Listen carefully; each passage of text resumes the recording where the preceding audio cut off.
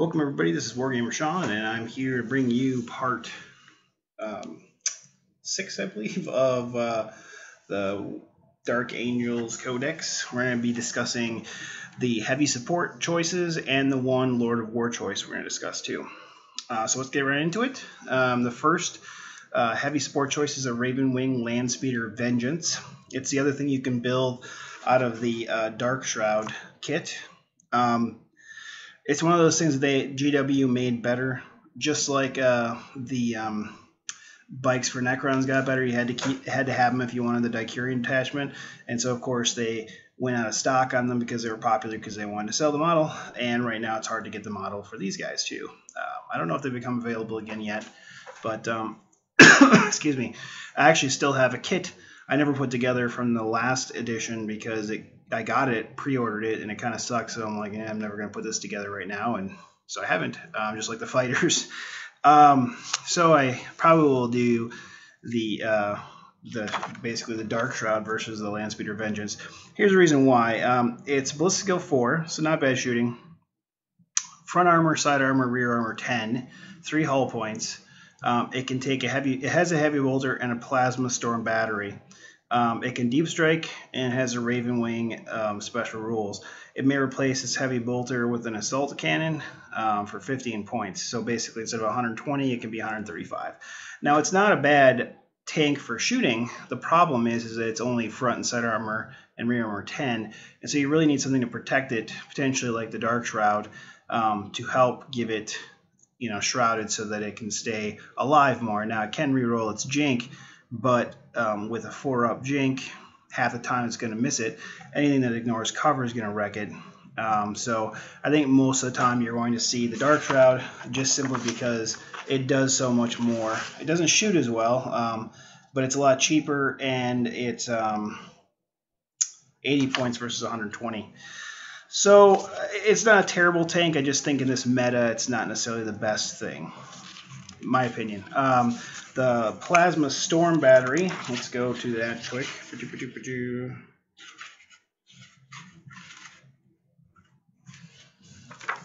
So the Plasma Storm Battery is Burst Mode, Strength 7, AP 2, Gets Hot, Heavy 3. And then Charged Mode is Strength 7, AP 2, Heavy 1, Gets Hot, Large Blast. So it's not terrible, but once again, I think for the points, you can probably find something more survivable as a shooting platform. Heck, even a Devastator squad. It's true, it's easy to kill them, but there's 5 of them, 4 of them having heavy weapons. You can only kill 1 with each shot. Potentially with a blast, you can kill more, but with this tank, you could potentially wreck it in 1 shot. Especially armor 10, pretty much anything strength 4 or above can wreck it. So next is a Devastator squad. They're 70 points. Weapon skill, Ballistic Skill 4, Strength Toughness 4, Weapons 1, Initiative 4, Attacks 1, Leadership 8, 3+ Save. The Veteran Sergeant has 2 attacks and has a leadership of 9. They come with a bolt gun, bolt pistol, frag grenades, crack grenades, a signum for the sergeant only, or the veteran sergeant. They have combat squads, grim resolve, and they shall know no fear. You may include up to 5 additional Space Marines for 14 points a model. 4 of them can take items from the heavy weapons list. You may take an Armorium Cherub for 5 points, and that basically just gives you 1 time of re-rolling 1 hit, almost like a Grot Oiler. So it's not bad for 5 points.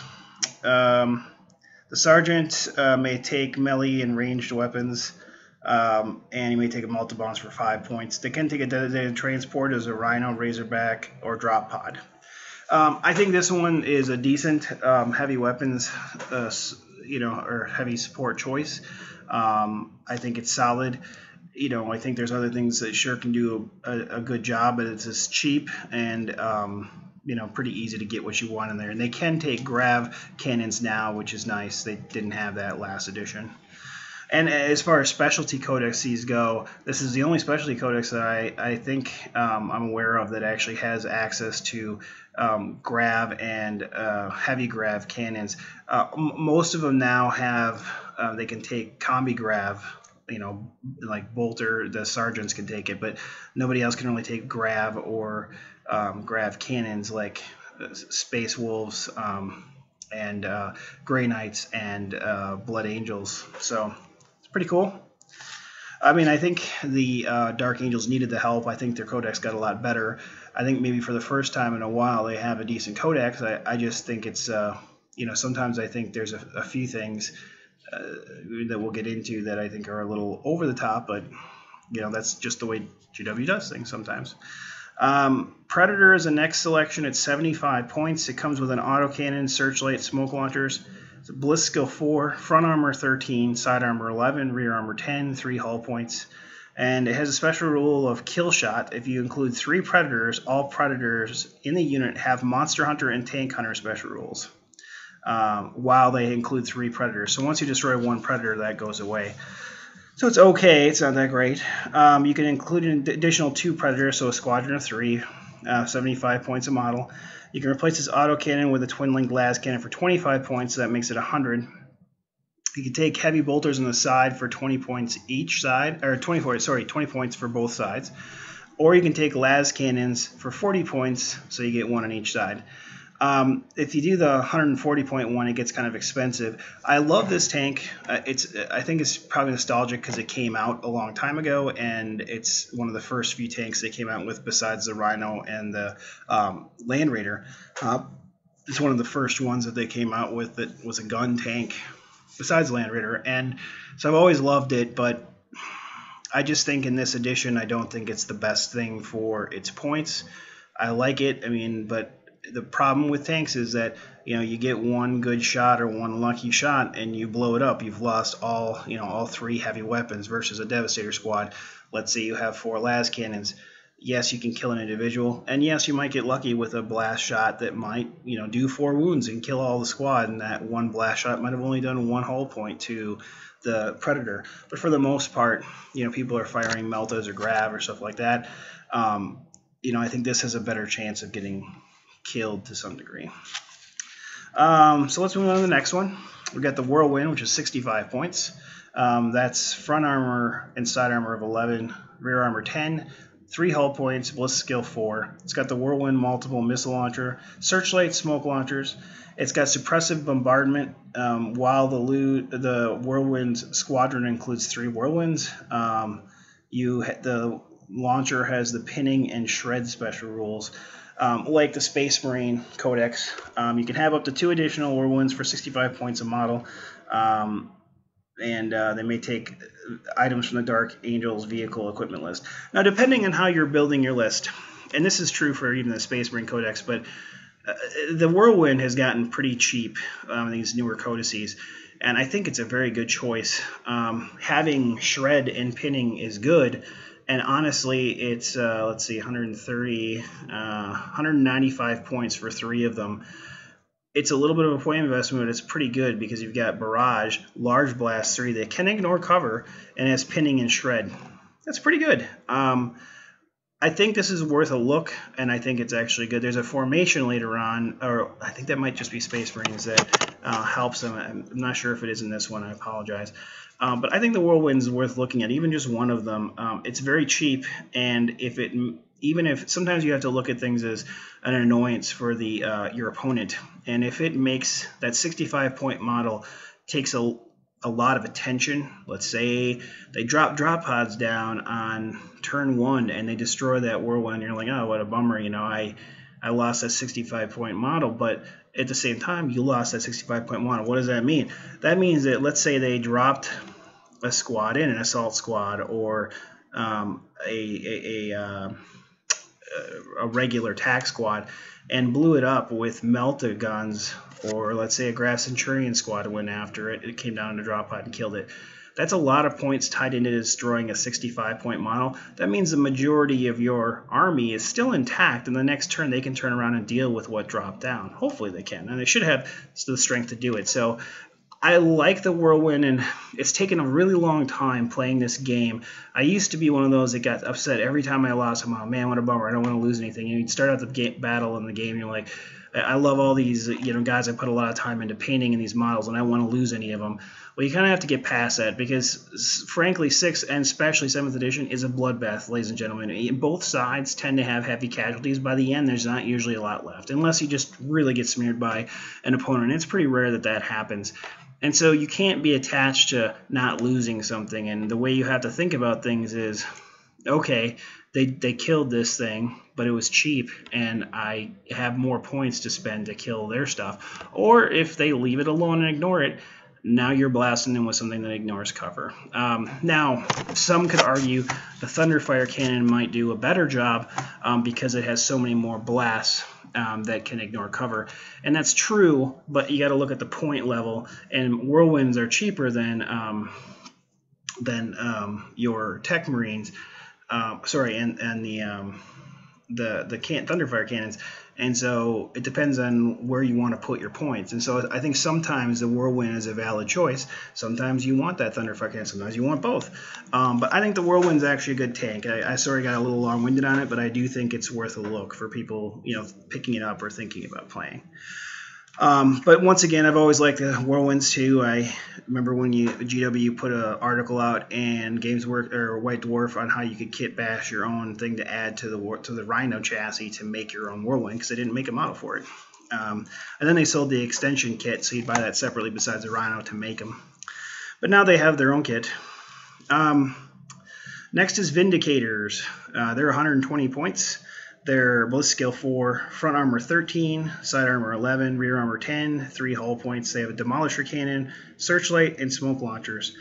They don't come with the siege shield, just like Chaos Space Marines now. It doesn't come automatically, so you have to pay 10 points for it. So they don't come automatically. Something to think about when you're buying this stuff. And an opponent to make sure they're being honest when they make sure they pay the points for it. Some people will just put basically the dozer blades on there instead because it's a cheaper upgrade. It's 5 points, but the Sea Shield doesn't just ignore things. But I think most of the time people just tend to do the dozer blades now because it's cheaper. They can take a squadron of up to 2 more Vindicators at 120 points each. If you take 3 of them and they have all 3 on their turn, they can fire a single line breaker bombardment instead of firing normally. If so, you use a large apocalyptic blast and gains the ignore cover special rule. That is phenomenal, and it looks great on paper. It looks like game breaking, but to be honest with you, when you think about it, if you're playing someone that has this, you're hopefully either deploying in a way that they're not going to be able to take advantage of that because it's 24-inch range, and if they can, if you know they're going first, so they're setting up first, you put everything the hell away from those things. Now, if they're in the middle of the board, it's harder to get around that. You may have to try to split up and null deploy as much as you can and just eat it the first round.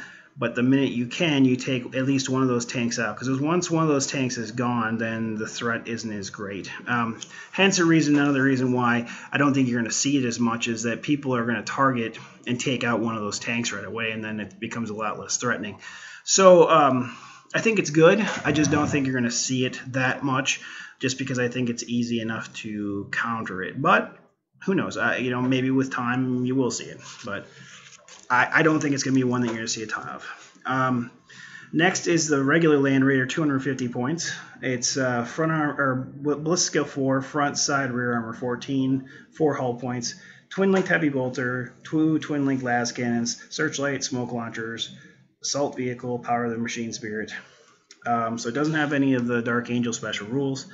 It has a transport capacity of 10 and has 1 access point on each side and 1 at the front. It can take a multi-melta for 10 points and can take items from the Dark Angel vehicle equipment list, just like any of the vehicles can.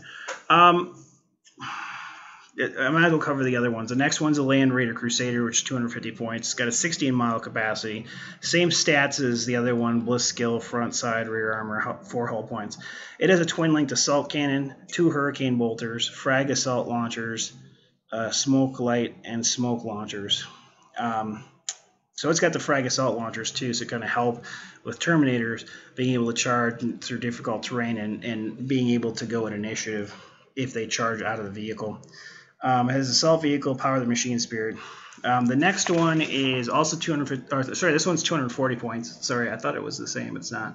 The Land Raider Redeemer is same stats, ballistic skill 4, front side rear armor 14, 4 hull points.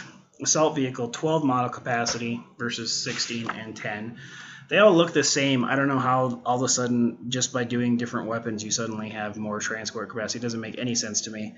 Has this twin-linked assault cannon, 2 flamestorm cannons, frag assault missile, or frag assault launchers, searchlight, smoke launchers, assault vehicle, power of the machine spirit. Can take a multi-melter for 10 points, which they all can do, and take vehicles from the equipment list. The problem with the Land Raiders, they're cool. Their formation, I don't think these guys have it. I'll check. I don't think they do, but the Space Marine one does. But they're just so many points in a vehicle that, honestly, with vehicles can be popped in one shot, and so most people don't invest the points into something so fragile, especially more than one. I think the Crusader and the regular Land Raider are the ones that you tend to see the most, because the Flamestorm one is harder to, utilize all of the flame templates to actually hit with things, and you're getting close. And usually by that time it's dead.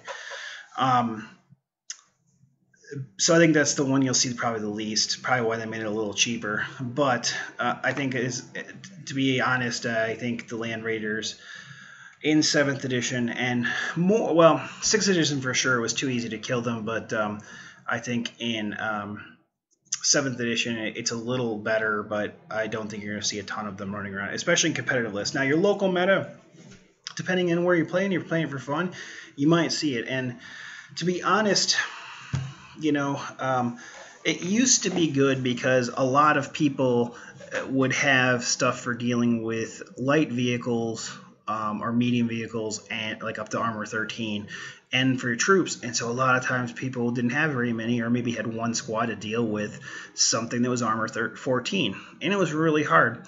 When they used to have the Land Raider Crusader used to have the Blessed Hull for Black Templars, which you couldn't, it was like the Ceramite armor, but it was armor 14. It was just ridiculous.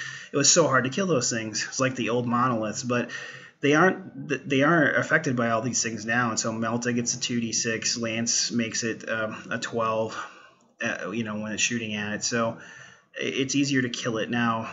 A lot of people used to think, hey, great, this is great, it's armor 14, people aren't going to be able to deal with it, I killed the one squad that can, and it basically got an invulnerable tank till the end of the game that just goes around and does whatever the hell it wants to. And that was true, I would say all the way until end of 6, because Lords of War weren't really introduced into common game until end of 6 when Escalation came out. Excuse me a second. But now with Escalation, especially with Imperial Knights kind of changing everything, I would plan on most armies out there having something, probably more than one thing, to be able to deal with big tanks, because they have to deal with super heavies and gargantuan creatures. It's just a fact of life. It's the way the game has gone. And so your Land Raider isn't as good anymore as a super heavy vehicle or tank, and so it's much more likely it's going to get one-shotted or two-shotted and be dead and not take all 4 hull points. And most of the time your opponent's going to have something to be able to deal with it. Potentially, if someone's playing pure things like Dark Eldar, they may have a little bit harder time with it. Being a Dark Eldar player myself, aside from Haywire, and that's, some people argue, some people will take a lot of lance things because it depends on what you're running. If you're running a lot of Raider spam, you're going to have a lot of lances. But the way a lot of people and competitively have gone to running it is a lot of like Venoms and or monstrous creatures like the Talos or the jet fighters, and so you just don't tend to have that ratio of lances to be able to deal with armor 14 like a lot of other armies do. But I would plan on, most people aren't just playing Dark Eldar anymore in tournament scene. Most other armies, almost everybody else, has a way to deal with super heavies. If you're tuned into our podcast, the Mysterious Terrain podcast that I do with Dr. Z, we went through every army that currently has a Codex and went through how you could deal with gargantuan super heavy vehicles. So you can tune into that and take a listen to that. But my point is, I don't think Land Raiders are all that in a bag of chips anymore, honestly. Sorry. They're cool vehicles. Well, they look like a box, but I think they're still cool. I had a couple of the original ones. They didn't quite look the same as they do now, but I'll have to make a video of that sometime. The last one, we're going to go over the Lord of War, which is Azrael. He's 215 points, weapon skill 6, ballistic skill 5, and strength toughness 4, wounds 4, initiative 5, attacks 4, leadership 10, 2-up save. And he's got mastercrafted combi plasma, and bolt pistol, frag grenades, crack grenades. And he has, the Sword of Secrets, which is +2 strength, so it's going to be strength 6, AP3 mastercrafted melee. And then he's got the Lion Helm, and the Lion Helm is carried by the Relic Bearer. It gives him a 4-up invulnerable save in all models in his unit, and any vehicle he's embarked on, he's got a 4-up invulnerable save. He's got Deathwing, Feel No Pain, Grim Resolve, Independent Character, Master Tactician. So an army that includes Azrael adds 1 to the Seize Initiative roll. He's got the Rights of Battle. All friendly models of Dark Angel faction can use Azrael's leadership while in place of their own. Supreme Strategist, when determining Warlord traits for Azrael, choose any trait from the Dark Angel's Warlord trait table. He just gets to pick one. The problem at least he's got an invuln save. The problem that I have with him, especially depending on how your local meta is playing, our local group is, sorry, I'm kind of shifting the thing here.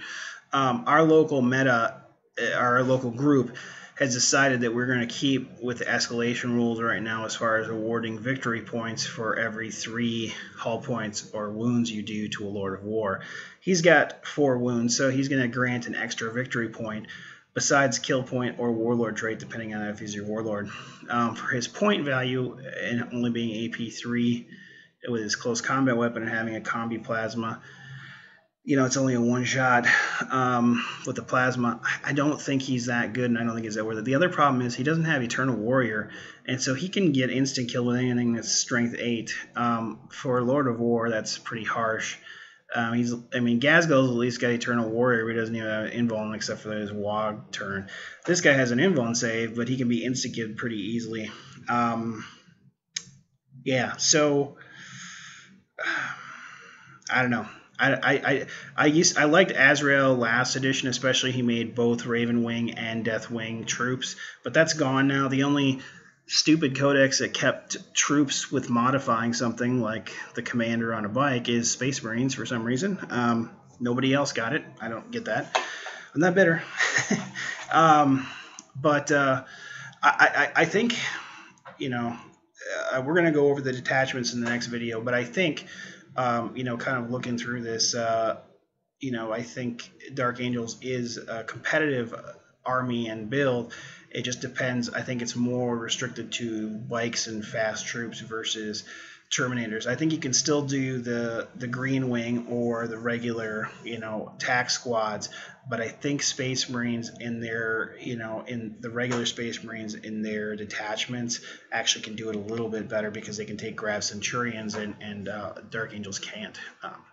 But next video, we will go into the different formations, and then we will also go through the final thoughts. And that'll be the end of our Dark Angel series. I'm sorry it's taken so long. I've been redoing them because I've had more experience with them and kind of felt like it was needed to kind of redo them aside from my first assessment, which I didn't think was quite as accurate as I've figured out over time. So this is Wargamer Sean. Until next time, keep on wargaming and take care, okay? Goodbye. Goodbye. Goodbye. Goodbye. Goodbye. Bye-bye. Goodbye. See ya. Bye for now. Bye for now. Goodbye. I like bottoms.